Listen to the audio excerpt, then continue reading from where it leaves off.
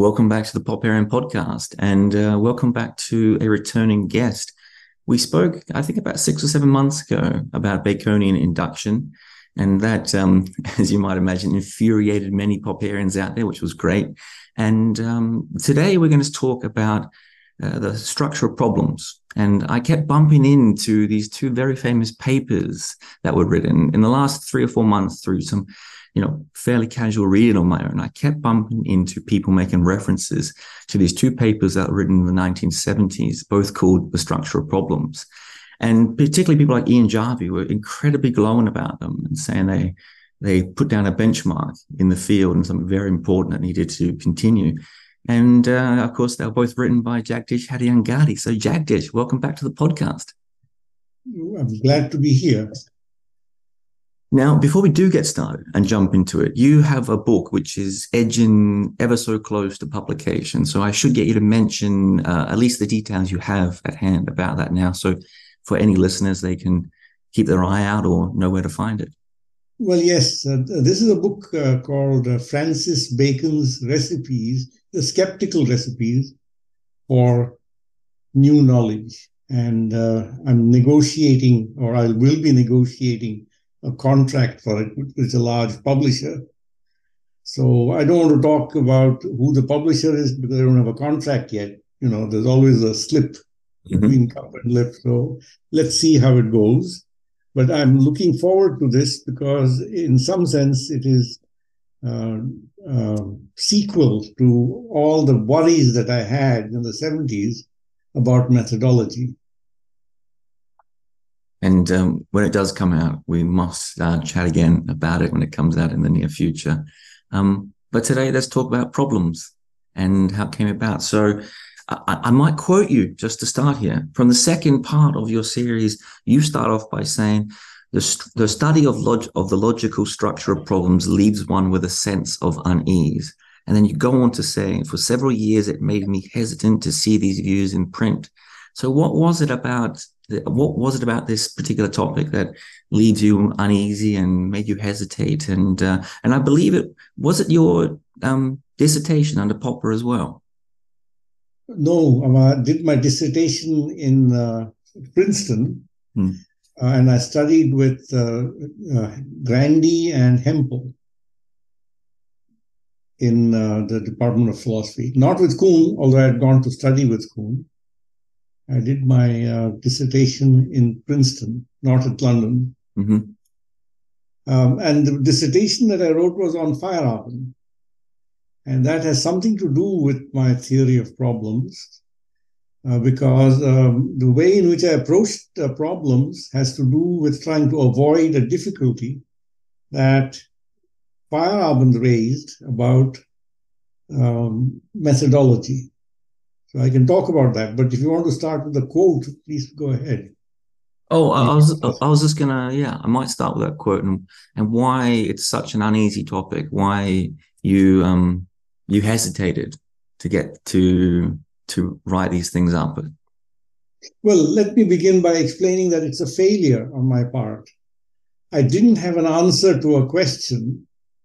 So perhaps I can state what the question is, what the problem is. I might say, what I was trying to look for, and I still don't have an answer to the question.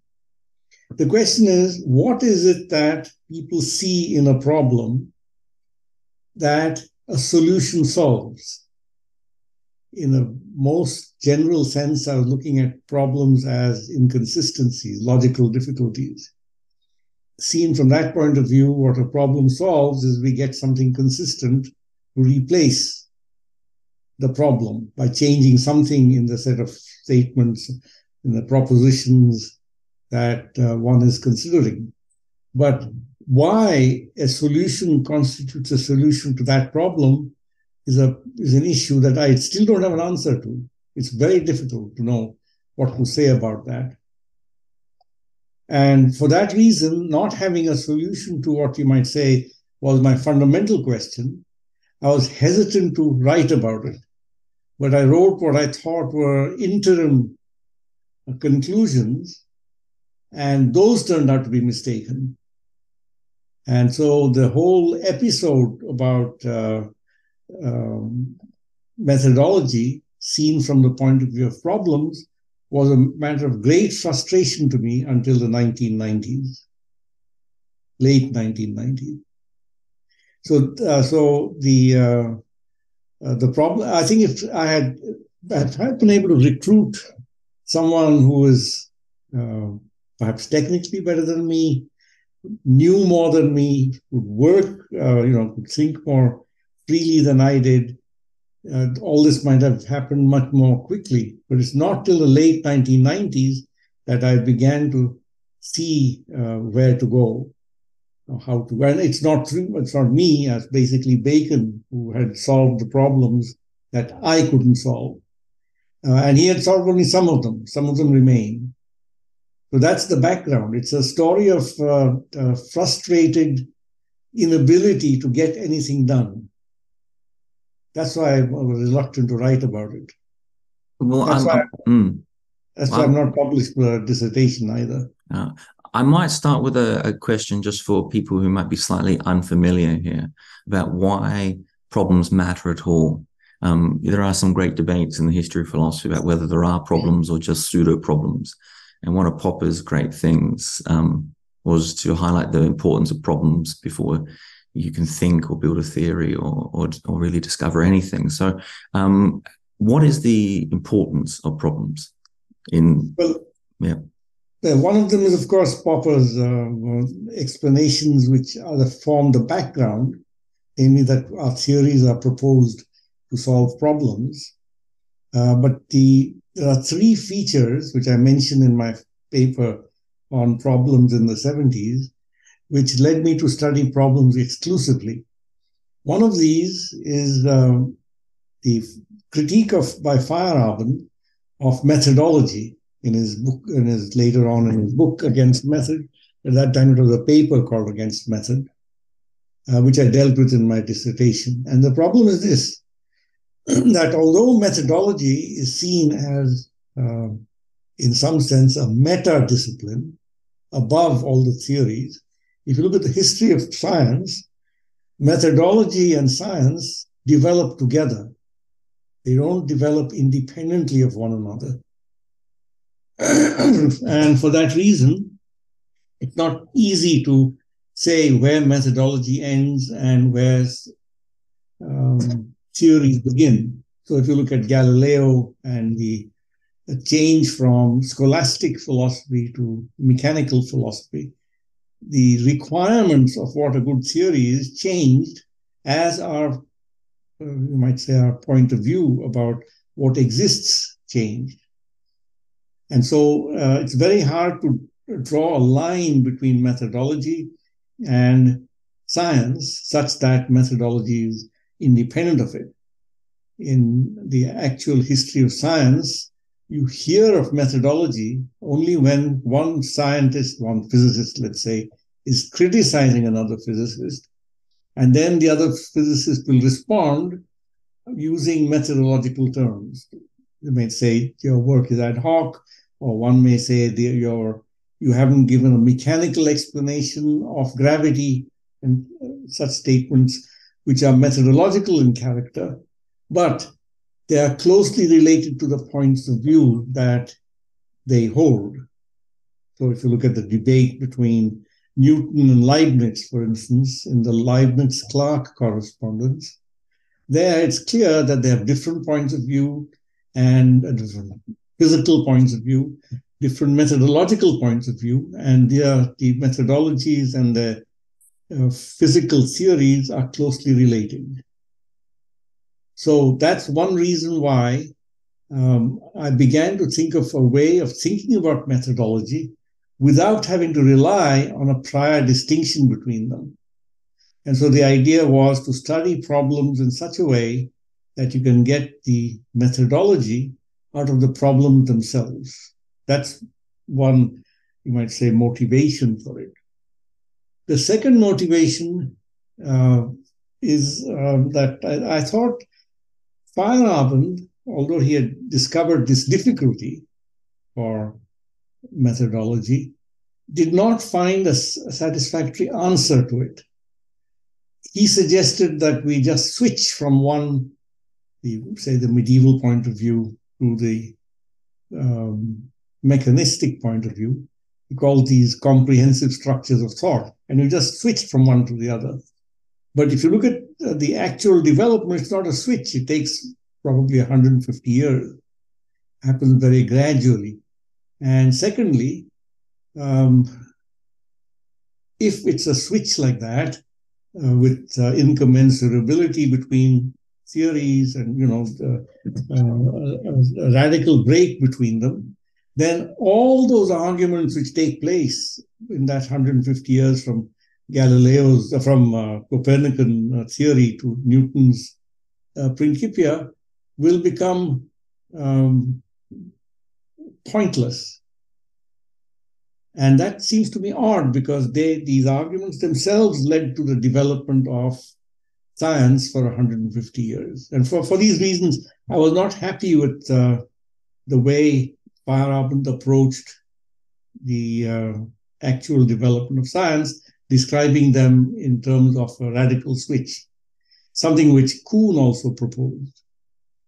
The way we can put it is like this. If we look at science and ask, how does science progress?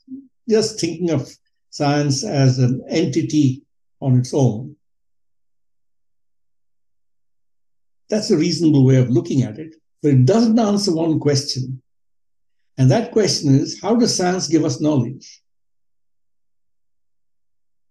And if you ask, how does science give us knowledge, we have to go back and look at it from the perspective of Plato. And that's really another feature of my theory of problems, is that I think of problems as the sort of thing that Socrates raises with his interlocutors when he questions them. And in fact, I mentioned the Meno problem in one of in my first paper on problems. Not my first paper, but my first published paper on problems. When you ask a question, when Socrates asks a question, it's a pointed question of his interlocutors, which sooner or later generates an incompatibility between what the interlocutor claims together with what he allows is true. And that incompatibility shows that the interlocutor is mistaken. And I thought that Socrates is keen on finding out what the truth is about the matter. And he thought somehow that he could generate this truth by a process of questioning. It didn't come to him, but to his interlocutors. He thought he was like a midwife. He would develop this knowledge in his interlocutor's mind. Now, this question, how do we generate knowledge, can't be answered if you look at science and describe it naturalistically, saying it just develops. This is the way it develops. That may be true, that there are some features of science can be described in some naturalistic way. But that doesn't answer the question, why does science give us knowledge? And the third thing that motivated me to study problems, and it came from Popper. I mean, he's the one who brings forward problems as features in need of study, is the problem of the discovery, you might say, of pieces of knowledge simultaneously by different groups or different people. Simultaneous discovery, or what's called multiple independent discovery. Now, the reason why this is important is because if 2 or 3 people discover the same thing more or less at the same time within a few years of each other, then it's an incredible coincidence that it wasn't discovered, say, 200 or 500 or 1,000 years ago, was discovered just then. They must be responding to something which exists, which leads to the discovery. So if you take Newton and Leibniz, who both discover the differential and integral calculus, it's easy to say that one stole from the other or one plagiarized from the other. But then there is this amazing fact that something like a similar discovery was made in Kerala 100 years before that, or 150 years before that. And there's certainly no connection between the two. So the question, and there are other cases like this, which they are too far apart. There must be something about mathematics and the development of trigonometry and the development of astronomy, which together lead to a situation where there's something there to which all three are responding. So that would almost add a sociological quality to the problem itself. So let's pause on that last part then, because I think that's very interesting. And I think there's an interesting quote that you use somewhere in your paper, and you say we can talk about Newton and Leibniz and people like Russell and Frege and their simultaneous discovery. But if two musicians discovered the same piece of music at the same time, you would assume that it would be impossible or it would be plagiarism. So how does the study of problems help us understand simultaneous discovery more clearly? Well, this was my hope, and the idea that I had is that there must be something about the problems which develop in the world of ideas, which are objectively in the ideas themselves, such that we are responding to it. If the ideas are like challenges, then we're responding to a challenge which is there in the literature. So it's a very social conception, but unfortunately, anthropology and sociology are not developed enough to be able to answer this kind of a question. So people today do study social anthropology. People do use sociology and anthropology for the study of problems, for the study of science. But their efforts are like using pre-Socratic theories of matter to solve quantum mechanical problems. They're very broad, general, talking about things like post-truths, things like relativism. And there's not sufficiently fine-tuned to explain something like why is it that a number of people discover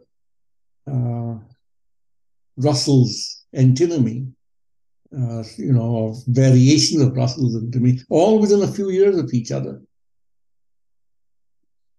So how heavily influenced, I mean, maybe that's the wrong way around, maybe it's the other way the influence was going, but some of what you're saying there reminds me of some of the historiography of Joseph Agassiz, and how you have to understand, perhaps in this context, problems in terms of their history, of why some metaphysical issues, problems cycle around at certain periods, that we have to go beyond the logic and beyond the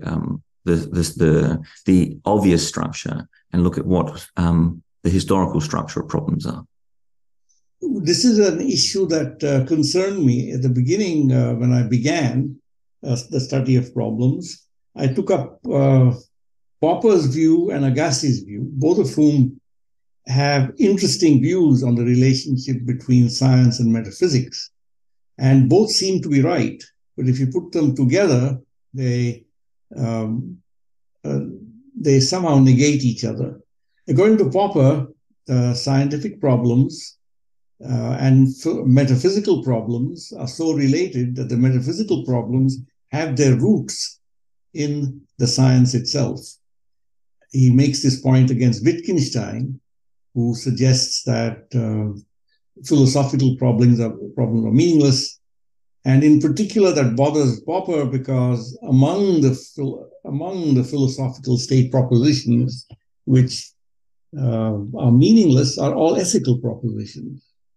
And in the period in the 40s after the Second World War, as the Second World War was going on, Popper was very concerned that the dismissal of ethics as an emotive reaction was somehow too kind to what was happening in Germany at the time. That there is something objectively morally wrong about what the Nazis were doing. And he did not like the way in which naturalism relegated ethics to an emotional reaction, to emotivism.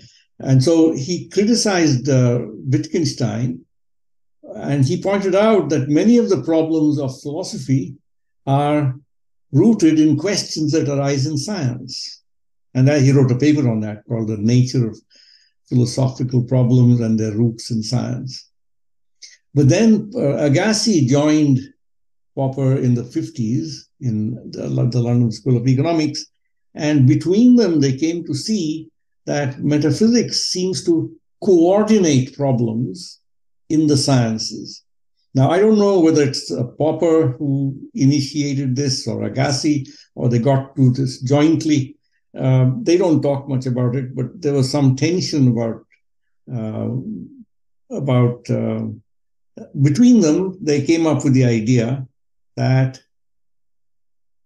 the problems that Popper was studying of science are often coordinated by metaphysical concerns.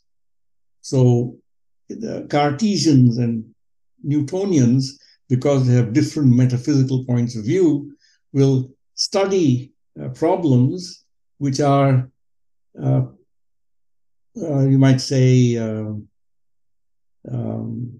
these problems will be chosen because they are problems which arise for the metaphysical point of view. And Agassi's idea was that if they're not metaphysically relevant, then no one pays much attention to them. And so we get this strange situation that Popper rightly points out that many metaphysical questions arise out of science, and therefore the problems that they represent are, in some sense, proto-science. Sometimes they are not quite science yet, but become science 400 or 500 years later. So atomism, for example, addressed some problems coming out of Parmenides, but atomism becomes science only after Perrin's work in this early part of the 20th century. There's a long history there. And in all that period, metaphysics remains relevant to science because it is proto-science. But then Agassi's view suggests that the metaphysics somehow coordinates our choice of problems to work on. And it now becomes clear that you can't really explain science by metaphysics or metaphysics by science. These are, you might say, there may be categories which you can distinguish if you wish, but they don't explain one or the other. In the end, there's something else which determines why we work on what we do. And so my guess was that whatever it is that we're working on is the problems themselves, not the metaphysical aspect or the scientific aspect. So I probably should have introduced this at the very beginning here. Why aren't very early on in one of your papers, you introduced the idea that problems are not reducible to questions. And this may be counterintuitive to some people. It seems like every problem you have is expressible as a question of some sort. But I might open that up to you and say, what is the problem of considering problems as questions? Well, let's go back. It's the word problem can be used to mean questions, or it can be used to mean difficulty. And that goes back to the Greek of ancient Greece. But instead of looking at the word, which is after all only a word, we can use other words for what we are talking about. Let's look at the case of Socratic questioning. Mm-hmm. Now, Socrates asks questions and he elicits answers from his interlocutors. What is special about Socratic questioning is that in the process, he refutes the hypothesis or the theory that is proposed, that he asks people. He asks, what is courage? and he asks General Leakey's to answer it. And when Leakey's answers, he points out that if he believes some other statement, then the two statements clash. And Leakey's even gives up on his view. Then he asks Nicias, and Nicias does the same thing. So in this case, the question and answer is directed to finding difficulties. Now, there is something to be said about the way Socrates poses his questions. And I'm sure theories of question and answer can tell us why it is. For instance, in some cases, he's very adversarial. In other cases, the questioning is cooperative. In many cases, Socrates, in the case of the Leakey's, for instance, he's talking to the parents of children who want to know if they should study how to be courageous. And so the two generals and the parents of the children and Socrates are all seeking to find what courage is. So it's a very cooperative effort. There are other dialogues like the Hippias, in which a sophist is proposing some ideas, and there Socrates is less cooperative, more perhaps, although he sounds cooperative, is more adversarial. And so you have all these differences. Now, all this can be studied from a rhetorical point of view. But if we're interested in what is knowledge, the question and answer doesn't get us to it. To know what knowledge is, we have to follow the logic of the argument. We have to follow how it is that he gets contradictions out of the interlocutor's beliefs. And so although there are two ways of studying it, you can study Socrates as a generator of problems, and then, of course, the interlocutor gives answers. The other way of thinking of it is that Socrates is really interested in what he and later Aristotle called aporia, which is perplexity. And when Plato talks about the method that Socrates used, he stresses that perplexity, that Socrates' method, his way of questioning, is like being stung by a lamprey, stung by a stingray, I mean, and that the stingray paralyzes you. And that paralysis is the problem that you face, and now you don't know what to do. So if we take that as the key to the understanding, then the question of the rhetoric of question and answers can be put to a side, and we can concentrate on the logical difficulty that he raises, and try and see how that leads us to find knowledge. Now, of course, this is a personal guess of mine that the question and answers don't help. But I read through Hintika and Van Frassen and Sylvan Bromberger, probably the first to write in these, and I didn't find anything which helped me understand how we extract knowledge by Socratic questioning. Well, let me offer something which I think you mentioned in one of your articles again here, which is you spend a lot of time talking about the importance of solutions, of course. To understand problems it's very helpful to first begin to understand what a solution does to a problem. And at some point, you take a very Popperian line and you say that a solution to a problem must not only be consistent as in ironing out any logical inconsistencies, but it must also have as much explanatory power as the problematic set of statements it's trying to solve.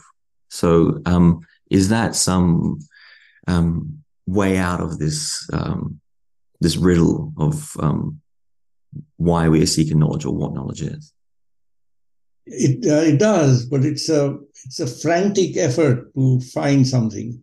The problem we face, the problems we face, are all logically equivalent. The difficulty is that a problem is a logical inconsistency, And you can't distinguish one inconsistency from another by looking at its logical consequences. This is because all of them have the property of having every other statement as their consequence. So the question is, how do you distinguish one problem from another? And if logic, and my first part, I wrote two papers, part one and part two for the structure of problems. The first one, I investigate all the different ways you can distinguish one problem from another. And I don't think that it is possible. And for that reason, then I fell back upon Popper's formulation of explanatory power to distinguish them. Think of it like this. Supposing I have a problem in physics, and that problem is that that the theory of the moon, the moon's motion refutes my theory of gravity. I mean, that's Newton's problem, right? And consider another problem, let's say in economics. Why does it happen that when people are saving more out of their income, that the total amount of savings in the society goes down in this case of what is called a depression? You have two paradoxes, two difficulties. Why is it that one of them is not equivalent to the other? One is in economics, the other is in physics. So there must be something about the subject by virtue of which they're different. Yeah. So one way of please go. Yeah, one way of putting that is to say that what we are trying to do in economics is the following. That's the explanatory power. And what we're trying to explain in physics is something else, and that's that explanatory power. Which is a question of depth. Is that a helpful enough cause that one is a deeper problem than the other? Or does this, again, just lead us down another pathway towards some problems of our own? Well, this is now my failed attempt to find a distinguishing feature. If we say that it's explanatory power, let's go slow for a minute. Yeah. If you try and distinguish one problem from another, one way of doing it is by looking at all the solutions. If you look at the class of all solutions, all the statements which are satisfactory, to replace it. But then the question becomes, what is satisfactory to replace it? It's easy to replace any problem with tautology, which is either it's raining or not raining, and you go from an incompatibility to a statement that is true. Yeah. But it's not a solution to the problem, to, let's say, Keynes's problem. Why is it that we have depressions? By saying it's either raining or not raining. So it's not just being able to replace it. So what is the condition that must be placed on the solution that it constitutes a solution to the problem we faced? It can't be logical. And so what my proposal that I proposed in the second part of my paper is that we must think of problems as arising within traditions. So it happens happens to be in the tradition of economics, the other happens to be in the tradition of mechanics and astronomy. So these two traditions then animate the problem, and for the problem to be solved, it must be solved in such a way that it's true to whatever it is we are trying to do in that tradition, that historical background. That's the historical approach that I take. And of course, the solution then has to respond to something in the problem which reflects that tradition. So then I thought that what I could do, and that's what I tried to do in the second part of my paper, is show how problems reflect the history of the debate between different points of view in a subject. My very primitive idea was that whereas Socrates asked his interlocutors questions and showed they were mistaken, and that Plato records this, what happens in science is that you have two parties who have different points of view, each of whom is a Socratic figure raising difficulties for the other. Just a little more complicated than the typical Platonic dialogue. More like Meno or Theaetetus, in which the interlocutor also raises difficulties for Socrates. So in this case, if we imagine our problems as arising in this kind of dialogue between two different points of view, let's say a mechanical and point of view, which is Descartes and Newton's, which is not mechanical, not as mechanical as Descartes is, because he allows for the possibility of empty space.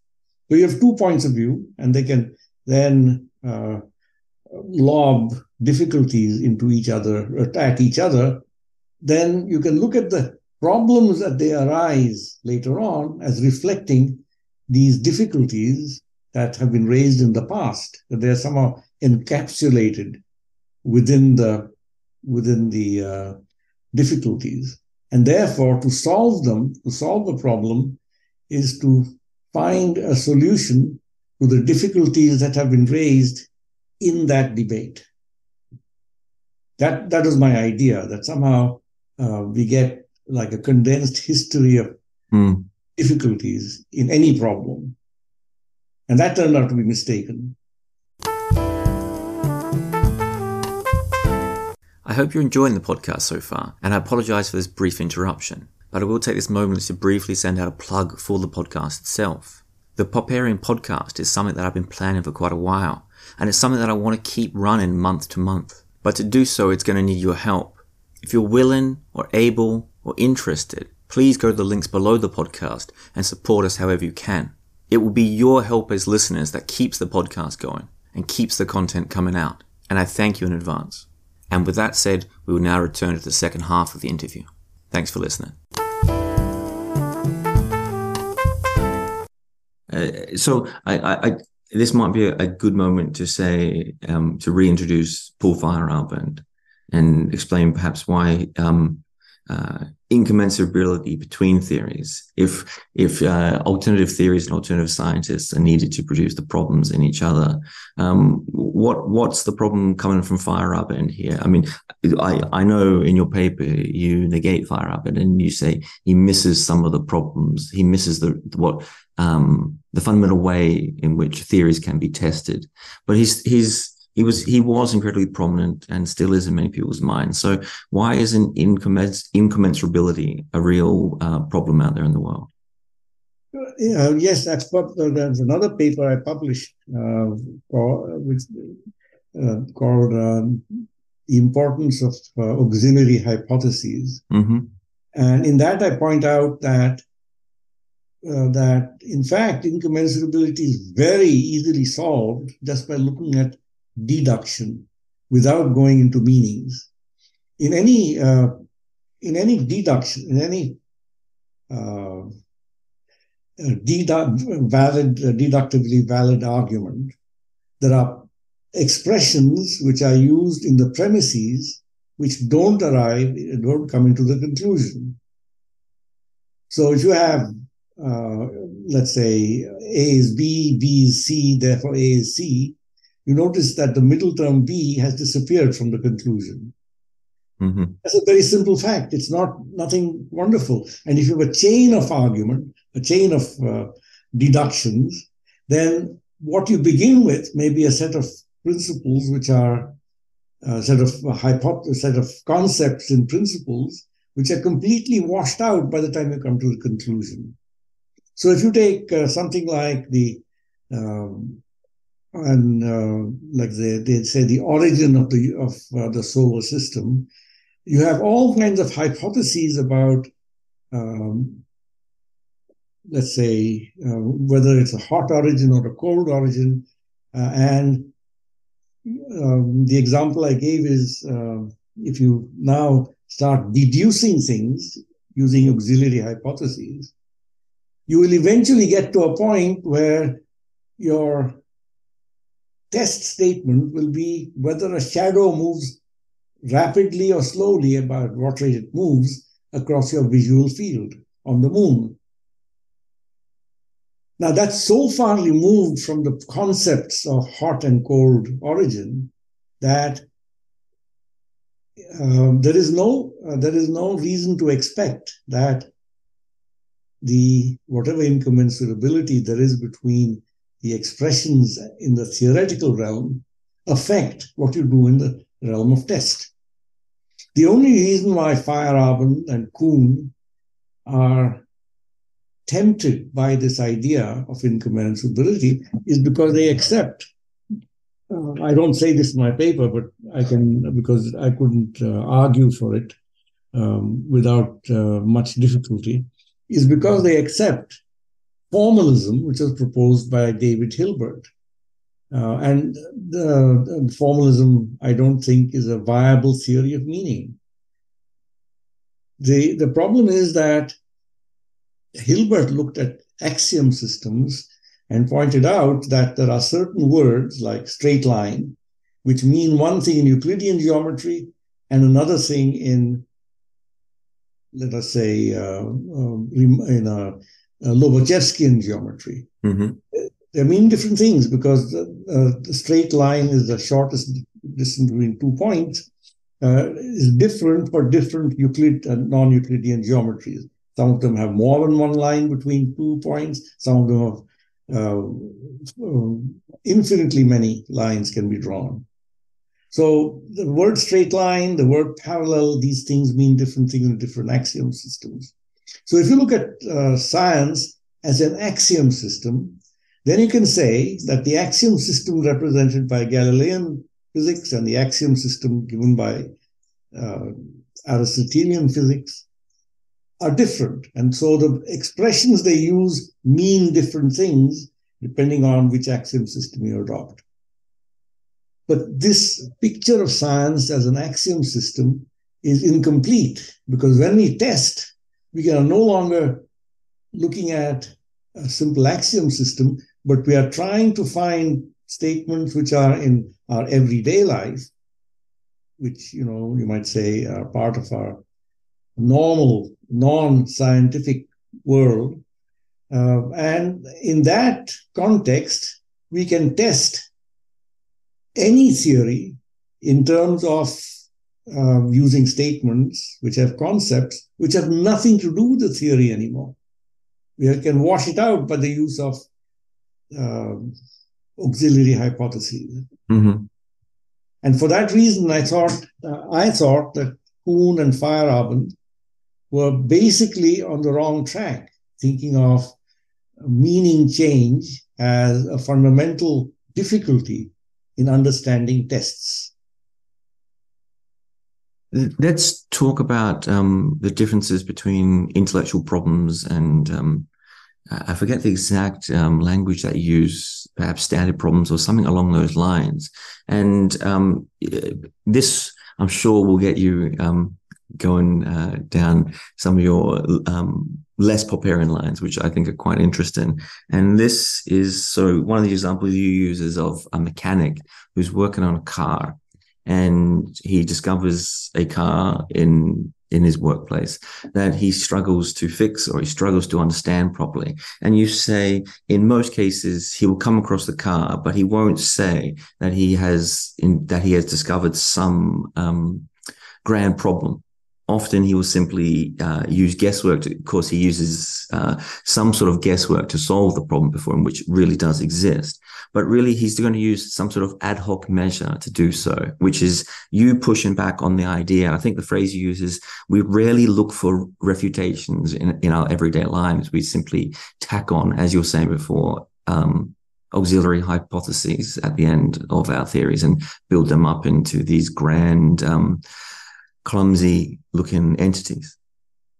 Yes. That was because I thought then, that turns out not to be satisfactory, mm-hmm. But I thought that what makes for a scientific problem what makes a scientific problem special is that it arises in a context of disagreement. And I stress the importance of disagreement in science, whereas if you look at Quine and the UM and Quine, they look at science as a scientific theory as part of a set of theories, all of which are in agreement with one another. They're consistent. And my point was that here that when the mechanic is trying to solve a problem in how a car functions, he can use a set of hypotheses that are all coherent in his mind and try and applies them. And he deals with it as best as he can, given what he knows. But what happens in science is that because we have different points of view in the tradition, in that particular intellectual tradition, which are opposed to each other, they do not allow a practitioner or a theorist or a scientist, depending on whether you're talking about Kuhn's or Feyerabend's or whose point of view you take, how you describe them. But two scientists, will often disagree because they see things from different points of view, which are within the tradition itself. And so if that happens, then one scientist will not allow the other scientist to get away with an ad hoc explanation. So that was my idea about how it is that in science, in philosophy, the development of the intellectual tradition with disagreements as the focus becomes the reason why problems are difficult to solve, why they can't be solved in an ad hoc manner. Whereas practical problems are always solved in as easy a way as possible. If you can solve it simply, you do it. And you don't worry about what other points of view may be brought to bear on it. That's really the difference between the practical and the theoretical realm that I saw. You take the Popperian line that is very famous. I'm going to butcher the quote here, but we move from problems to better problems, from worse problems to better problems. Do you buy that line that the new problems we have are better than the worst, that are better than the last one, and the whole process of progress is moving from problems to problems? I do in a way, but I don't want to bring my current view into it. I want to talk more or less or do you want me to? I'm not sure what you would like. Yeah, please. I mean, I'm conscious of time slightly, but no, please, if you, yeah. Well, let's begin with what I thought then. I thought, like Popper, that the problems themselves improve over time. Now I think that approach is doomed to fail. I realized that towards the end of the 80s that it doesn't work. Several people criticized my views, and Marcus Gionti in the British Journal of Philosophy of Science, Tom Nichols, he raised a question, and Vlastos wrote a paper on the Gorgias, and Bill Bartley raised an issue. Mm-hmm. And those four things showed me that my attempt to find in the problems themselves their past history is inadequate. Let's begin with a fact. Yeah. Is it true that all the problems have this kind of dialectical history of conflict, of disagreement behind it? And the answer, very simply, as Tom Nichols points out, is that true in some cases, perhaps in most cases, but not in all. So in the 19th century, one of the issues that was studied, one of the, you might say, peculiarities of optics that were studied were spectral lines. They were discovered by Wollaston. And the study of spectral lines is not related to a dispute in the history of physics. It's just an outlier. We don't know what to do with it. But by the time we get to the end of the century, of the 19th century, a lot has been discovered about spectral lines, and they have a whole science around it, and it becomes the Balmer formula, as it's called, describing it, becomes one of the great successes of Bohr's theory of the atom, that it can explain Balmer's formula. So you see, here is a case where what I thought was the case, namely that problems become richer and more interesting because of their connection to a tradition of disagreement, is refuted by this case. And then the second question, which very fundamental, and it was Bill Bartley who came to give a talk at York University, and he outlined the difficulty, and really had no answer to it. And then for several years, I was devastated. I didn't know how to proceed. And that is a difficulty which goes as follows. When you talk about a solution to a problem, and when you talk about a satisfactory solution to the problem, the whole task is to explain how we get knowledge out of it. And I thought that if we compared two lines of a tradition, 2 points of view, one of them will keep solving its problems, the other will fail to, and eventually we'll agree that one of them is right. That was my model. And Bill Bartley showed that can't be right. I can't be right on that point. And let me describe what the problem is. Yeah, please. Whenever you have a hypothesis and a refutation, you have two propositions, two statements, two truth bearers, and you have no criterion for choosing which one to adopt. So my idea then was, well, in that case, we do another test to see which one of the two is right. But then you are faced with 4 problems, 4 set of propositions, and you don't know which ones to choose. And then if you say we do more tests, eventually you have a tree of tests which is developing out of the original test, and you still have no criterion. So then I realized that the problem that I face is the old problem of the criterion, which was raised by Sextus Empiricus in his outlines of Pyrrhonism. Because you need a criterion to decide what is true. Either it has to be empiricist, or you have to be a rationalist or something, and say that I know on the basis of some point of view or the other, and that can't come out of the problems. It must come from somewhere else. And I had no answer to that. I really didn't know how to look at the theory of problems to generate this. And a third difficulty arose. Sorry? Yeah, please go. A third difficulty arose because Gregory Blastos, in the 80s, did an analysis of the Gorgias, in which Plato puts forward the view, through Socrates, studies the question, how can a method of refutation give us affirmative knowledge of a principle, ethical principle? And in that analysis, it becomes clear to Plato that you can't. Now, he was wrong about that. Plato was wrong about that, I think now. But that discovery of how he could be wrong, I didn't know the answer to that until late 1990s, when I found that Bacon had solved it, Francis Bacon. That's my current work. But the interesting thing is that the face of it, to solve the problem, Plato had to invent his whole metaphysical scheme to show how Socrates could somehow find ethical principles by the method of the elenchus, by method of refutation.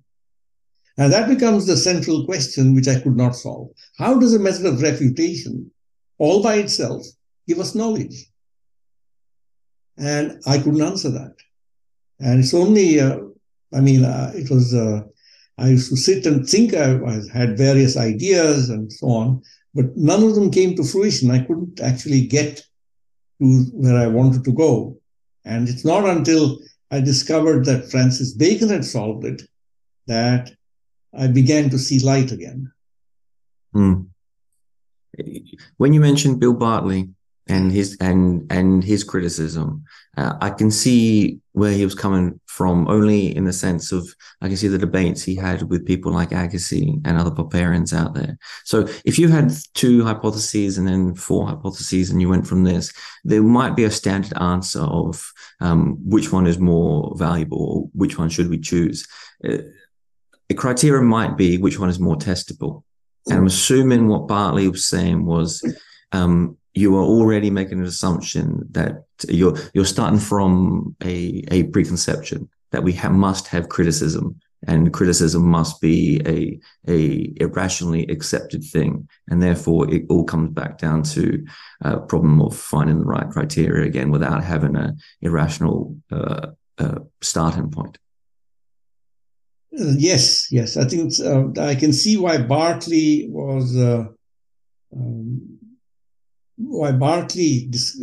found this difficulty. But it's a difficulty that can be expressed in another way, which social scientists find more satisfactory. Namely, how do you get closure? I looked at it as how do you find knowledge? Yeah. Their question is how do you get closure? There's some sense in which the Copernican debate, whether the Earth moves or not, gets closure with Newton's Principia. But how does it happen? And my theory of problems couldn't solve that. What about if it in your work you draw these great big branching trees of problems and solutions, building up these intellectual traditions? And again, I can already see the mistake you're going to say here, that you're going to criticize your own work with here, the historical focus. But what if one hypothesis produces a much richer vein of thought and ideas and problems and solutions? Does that not intrinsically make it more valuable? Yes, that was my idea, that somehow in the progress of in its development, you begin to see that one point of view solves all its problems, and the other one fails to solve any of these problems. So then one becomes better than the other. But the problem that you have is what constitutes a solution to a problem. And I still can't answer that question.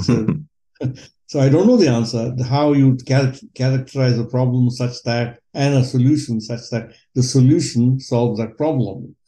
And Bill Bartley's skeptical difficulty is that unless you make assumptions about what is rich or what is acceptable, which are extra logical, they don't come out of the logic of problems, they don't come out of the history of the problems, they must be imposed by us.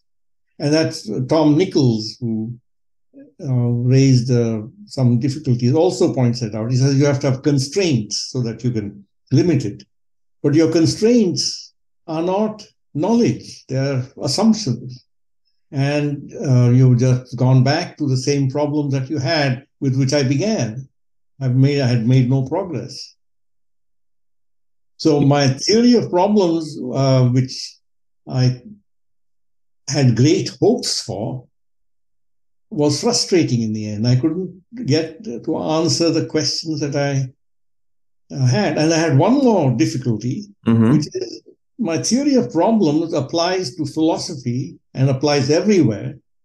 Why then is modern science so special? So there's something I was missing about problems, and I couldn't figure out what it was. So then all through the 90s, I was actually studying particular problems to see what it is I was missing. And I studied Bohr's work on quantum mechanics, and I studied Newton. I spent a lot of time studying Newton's theory of gravitation. But, I'm not as good at noticing things as some other philosophers. So It was just too difficult for me. Let me offer another couple of thoughts. And again, I'm aware that you've mentioned these and tried to shoot them down as well. What about unity? What if the problem you're searching for produces a solution which has that great psychologically satisfying thing of producing a unity across fields or across problems or across solution? Is that something that we should be valuing? Well, that's certainly a feature of the unification. Is certainly a feature of problems, but that comes from, but that is a trivial, for me, not a serious thing, because whenever you take two statements, one from field X and another from field Y, and they clash, the problem unifies. I don't have to do much to unify them. So if you I'll just give an example, you'll see what I mean. Mechanics tells you, gives you a certain way of looking at how if two bodies are measured, they are moving with respect to each other, then you have a way of you put one in a, you can look at the velocity between them and calculate what would happen if a third body was placed.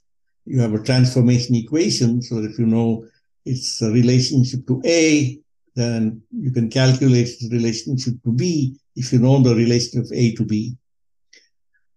In electromagnetic theory, in electrodynamics, this doesn't work because the laws, the field laws, don't have this property. So when you look at Newtonian mechanics and then you take Maxwell's theory and you put them together, you get a clash. And this clash is then resolved by Einstein. So you can say Einstein in his special theory of relativity brings together electromagnetics and the theory of mechanics. But what brings it together is the problem. So I didn't pay much attention to the unification as a feature because I thought problems unify. Mm-hmm. And I still hold that it's problems that unify, although I now have a way of understanding how they unify, which fits the way things develop. Instead of unity, I thought what was important is uniqueness. And that's something that came to me later. Remember I mentioned that the difficulty that I faced has to do with the problem of the criterion. What is the criterion for truth? Mm-hmm. And this is what I've learned basically from Francis Bacon, although he doesn't talk about it, it's implied by his writing, which is that the problem of the criterion is soluble if you take a very small topic to study. You can't do it with metaphysics as a whole or with science as a whole. It's too difficult. But if you take a small topic, then you can create a set of puzzles, a set of problems. And this is one thing I discovered already in published then, before I found Bacon, which is that when you have a theory which has some problems, say several problems, the solution to this, to each problem becomes difficult because the other problems militate against it. So if you have, say, 4 problems in optics for particle theory of light, or wave theory of light, doesn't matter which theory, if there are 4 problems, you solve one of them quite easily, but the other 3 remain unsolved. So your overall theory remains inconsistent because the other theory is solved. Finding a solution to all 4 is difficult. So I tried hard to find a way of stating the problems in such a way that the solution would be unique. Because a unique solution solves the problem of the criterion. And the problem of the criterion being, how do we know when a theory is true? Now, this problem, the criterion can be expressed by saying in the following way: we have a criterion for falsity. Whenever a theory is inconsistent, we know it's false. Then we know its negation is true. But usually that's not good enough, because the negation will not give us a new principle. It will just give us a rather boring fact about nature and doesn't give us any insight into what we're looking for. So when is it that we can study a problem in such, or 3 or 4 problems in such a way that the 4 problems give us a unique solution? And I couldn't answer that question. And so in the 1990s, I gave up. I couldn't get anywhere with it. Mm. And then I found that Bacon solves it. What do you make of, I will ask you about Bacon again at the very end and his solution. But what do you make of Imre Lakatos in this? You mentioned him a couple of times, and he adds, of course, the element of research programs and research strategies to the whole element. And again, you shoot him down a little bit, and you say he has a touch of verificationism to him. He may add something here, but he's also adding verificationism, perhaps a touch of a confirmationism as well. Well, I mean, yes. Perhaps I was being unfair to Lakatos. Perhaps I was not being completely fair to him. Let's put it this way. Mm-hmm. His theory of scientific research programs is an attempt to understand how it is that the Newtonian program survived for so long, despite the fact that people were critical of it. And he thought he could explain that because there's something special about Newtonian theory, which he later thought was true of all scientific research programs, namely that it not only gave you a theory, but it gives you a way of answering your criticisms. And that's true of Newtonian theory. In Newtonian theory, Newton's equations give you a way of dealing with possible refutation. So if you have an orbit of the moon, and let's say the moon's actual orbit differs from your projected orbit by some deviates in some way, then what is characteristic of the Newtonian equations is that they tell you what you can do to correct it. You can postulate another mass nearby, or you can change the formula for gravitation. And this is not a joke, because both were tried. This is not just Imre Lakatos imagining it. Both were tried. Mm-hmm. Some people propose that you change the law of inverse gravity from the square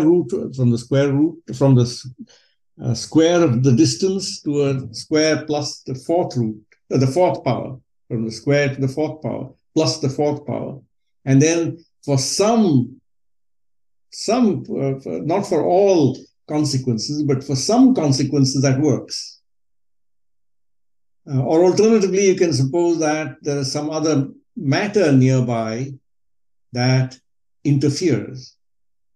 And both these hypotheses are shown to work with Newtonian the Newtonian equations by Newton himself. He shows in the Principia how you can use both to explain difficulties. Because the whole of the third book is, not the whole, but 2/3 of the third book is Newton explaining all these possible difficulties and showing that, in fact, they're explained by the way things are. So Imre Lakatos saw that there is in Newton's work something which already explains away the difficulties, or some difficulties. It gives you, you might say, a plan to solve. And he generalized that to say that scientific research programs have this 2-step strategy. They give you a theory, and they also give you a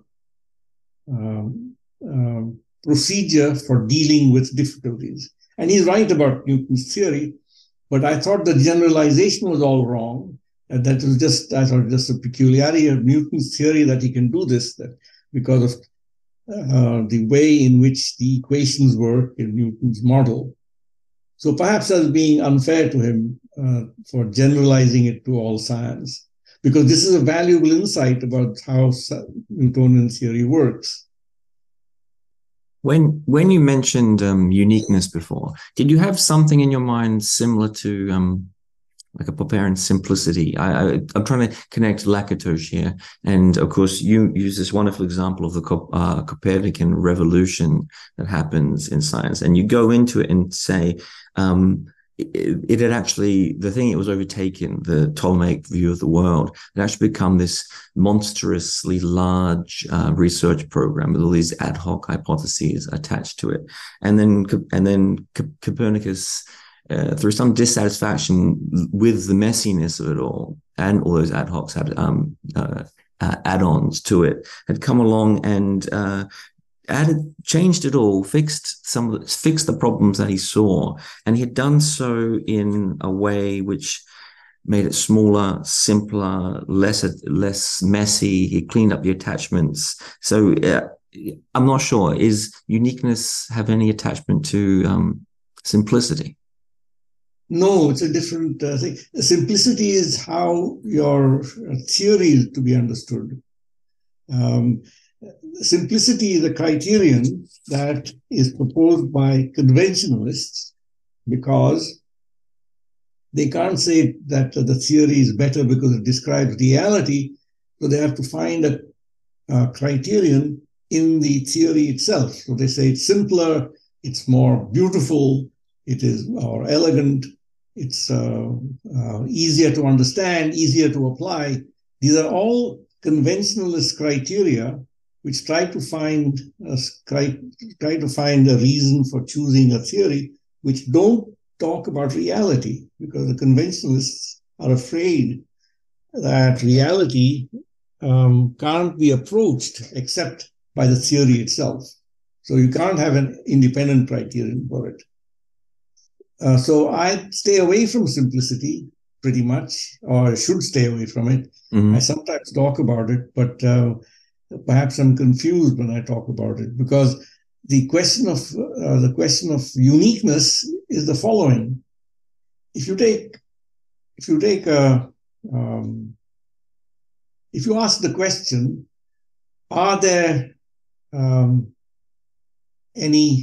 is there a smallest rational number in mathematics? Mm-hmm.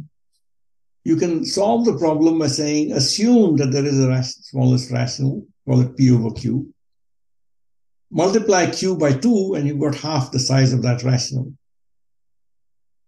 So you've disproved it. So if there is a smallest rational, you can find a rational which is half that. And from that, you conclude, therefore, there's no smallest rational. Now, it turns out that this proof that there's no smallest rational, or another proof which is no largest prime number, and another proof which shows that every number can be uniquely reduced to prime factors. All these are theorems which give you a theory of arithmetic.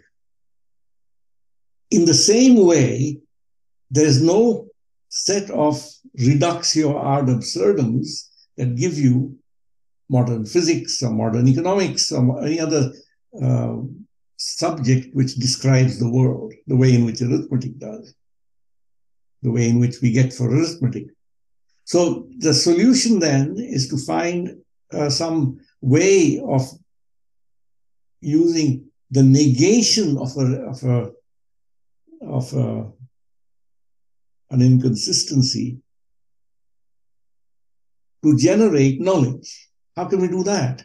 And to that, the answer is that if you take a very small subject to study, very small topic, and you study all its difficult, create a set of problems which together make it impossible to solve, because every time you solve one of the problems, one of the other problems militates against your solution. So you can't find it. And then eventually you find a problem whose natural solution, questions some assumption you've been making all along in the other solutions. Some undermines it. And then you suddenly see how all the problems can be solved at once. And then that becomes a unique solution to that set of problems. This is what I suspect happened. This is what I say happened in the case of optics and in the case of gravitational theory, when Newton wrote his famous paper on optics and then the Principia, that he solved all the problems at once. And the problems constitute a puzzle. They're like a puzzle, but they only pertain to a small area of study. You can't ask the broadest questions that we have and try and solve them by this technique. And so science, for that reason, people have to specialize in certain very small areas, and it progresses by making small steps, pieces of knowledge that we gain in this manner, which was called the experimental way, although it doesn't necessarily involve any experiments. Let's go to Bacon then. So if that question you asked at the very beginning and a couple of times throughout the interview, what in a problem does the solution actually solve? What does it produce? If it's not a matter of language, like reducing a problem to a question, if it's not pragmatic or contextual within history or a sociological concept, let's add the part about Bacon. Let's add the thing that wasn't in your original articles. What does Bacon do? What does Bacon add to this that clears up the problems with problems? The thing that Bacon does is that he treats this prospectively. I kept looking at science and trying to answer it retrospectively, saying, I had a question. My question that I couldn't answer is, under what conditions would a collection of problems determine a unique solution? And this is a logical problem, and I still can't solve it. I don't know how to answer that. I don't know what it is. Intuitively, I can see that Newton saw that the only way you can solve the problem of the planets and of the comets and of the tides is by assuming a principle of gravity working in empty space. He saw that. And people who objected to empty space or objected to something couldn't find an alternative. Leibniz tried, and various other people tried putting forward, Christian Huygens tried, putting forward theories of motion and gravity that would explain the solar system in some other way, but you can't do it. And it's not until Einstein came along that an alternative could be produced. And to do that, he had to give up the idea that we live in a Euclidean world. He had to assume a non-Euclidean geometry to get an alternative. So you see that the uniqueness of Newton's, the presumed uniqueness, he was mistaken that it was unique, but it looked unique. Nothing else would solve the problem. This is, I think, the key to understanding it. Why is it that Newton's theory is so definitive? Why is it that the Copernican debate which began with Copernicus, ends with Newton, is because he finds a solution to all the problems to which nothing else will apply adequately. Nothing else solves the problem adequately. He does. And that's because the puzzle which constitutes the Copernican debate is resolved by Newton's theory. And what Bacon brings to the discussion is how to address the question of what constitutes a satisfactory solution. Mm-hmm. What he does is to say that you keep building a natural history, an experimental and natural history, namely keep building the puzzle until you find the solution. So you don't have to specify what constitutes a solution. You know it when you find it.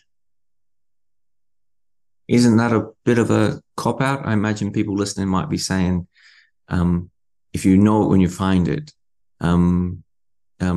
it's sort of a reliance on intuition again, as in we don't need to ask the question of what the solution is. It's somewhere already inside you. No, that's one way of putting it. But what he does is give a social solution. He says that there are some people, he talks about the House of Solomon. Mm-hmm. And in the House of Solomon, some people are constantly generating experimental difficulties about a particular topic. And there are other people who are reflecting on this growing collection of this growing experimental and natural history, who try and work out what it is about the thing we are studying such that these difficulties arise exactly as they do. And as long as if you have multiple solutions to it, then it's not satisfactory. So you have to find more facts, more troublesome facts. But when you have enough of them, then of course you can interpret the history to find out what is really the case. But if you're worried that what we think we've found out is merely a figment of my imagination, there's a test to see if it is so. He shows how, from a study of the discrepancies, we can generate power over nature. We can find out how to manipulate the thing we are studying in new ways which we couldn't do before. So now all of a sudden, the model or schematism that we've developed for the study of discrepancies in nature, for the study of contradict problems and puzzles, becomes a means of manipulating the thing in a new way that was formerly not available to us, a new power over nature. So that's Bacon's view. And the key to it is social. The reason why you don't try and solve that problem of what constitutes enough is that you have two groups. One group which is constantly preparing difficulties, and another group of theorists who study what they're doing. And when the group which is studying what they're doing finds an answer which is unique to the problems they're creating, then everybody relaxes and moves to the next problem. And if they don't find a unique solution, if let's say there are two or three, then you have to continue working. You have to find what are called phenomena of the finger post, or crucial experiments, as Newton calls them. You have to find something which refutes one of the, if you have two hypotheses, you can explain it, then you find an experiment which refutes one and doesn't refute the other. Mm-hmm. And then you get uniqueness. So Bacon's solution is social. And he proposed, when he was alive, no one would listen to him, that there should be a government department for science, for discovery. When he would organize it in such a way that some people would do experimental work and other people would do theoretical work. I must ask you, there's so much more to ask, but I've kept you much longer than I promised I would already. But I must ask you one last question. And there's, and again, another famous Popperian quote that I'm going to butcher because I don't have it at hand. And this is about finding problems and falling in love with them, and then finding another. And just from a personal standpoint, for you yourself, have you found this to be true, that incredible meaning is found in life, perhaps all of meaning is found in life, by discovery of a problem and your ability to fall in love with that problem until you've solved it in whatever way that is satisfying, and then finding another? Do problems, in your estimation, fill our lives with meaning? I think it's true for intellectual purposes. When people study theoretical issues, intellectual problems, that they take over your life in that way. I think that's true. But I wouldn't say it's falling in love with them. Most of the time you hate it, to the extent that I have experienced anything. It seems so frustrating that after 50 years, I can't even solve what I began with. So, I mean, I would fall in love with it if in addition to Bacon's partial solution, I could solve the rest of it. But it's frustrating, and I can't say I fell in love with it. I mean, you could say I'm addicted to it more than fall in love with it. Addiction says something, though, doesn't it? It means Yeah. there's some value there that keeps bringing you back. Yes, that it does. Yeah. You can't shake loose of it. Mm. It's not that I have a problem, the problem has me. Yes. That is, of course, an absolutely wonderful place to leave the podcast on. Again, I must thank you for your time. I've kept you much longer than I promised, like I said. And of course, we must do this again at some point when your book comes out and we can talk in more depths about Bacon again. Jagdish Hattiangadi, it is such a pleasure. Thank you so much for your time. Thank you.